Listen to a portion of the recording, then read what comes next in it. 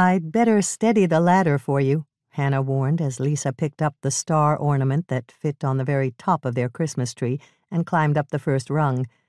"Are you sure you want to go do this? I really meant to get a new ladder after last year, but I forgot." "That's understandable.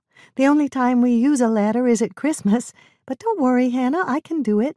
I'm not afraid of heights, at least not usually." "But you are right now?" Hannah asked, hearing the slight quaver in her young partner's voice. "I'm a little nervous, that's all. It's just that the top of our tree seems like a long ways up." "You're right, Lisa, it is way up there. We got a 16-foot tree this year." "I know, but it didn't seem this tall at the Christmas tree lot." "That's probably because it was flanked by 2 blue spruces that were taller." "How tall were those?" "They were 20-footers, and this one would have looked a lot shorter in comparison." "I'm glad we didn't get a 20-footer. Lisa gave a little laugh. "I know it's impossible, but this tree looks like it's growing taller by the minute." Lisa climbed up another rung. Then she reached down to hand Hannah the star tree topper. "Will you hold this until I get about halfway up? I want to hold on to this ladder with both hands." "No problem. Just let me know when you want the tree topper and I'll give it to you." Hannah held the ornament with one hand while she steadied the ladder with the other. The ladder wobbled, and she wished she'd remembered to shop for a new one.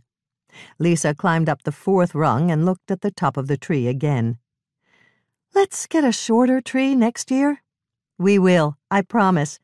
"And a new ladder?" "That, too. I'll call Cliff at the hardware store right after we're through decorating the tree." "Sounds good." Lisa climbed up another rung, and then she stopped. "I'm almost up high enough. Hand me the tree topper, Hannah. I'll bend down." "And I'll stretch up." Hannah reached up with her right hand, but she kept her left hand firmly on the ladder. "Here you go, Lisa." Lisa bent down even farther and grabbed the ornament. "Got it," she said, straightening up again and reaching toward the top of the tree. At that precise moment, the back door opened and a familiar voice shouted, "Girls, come quick! It's an emergency!"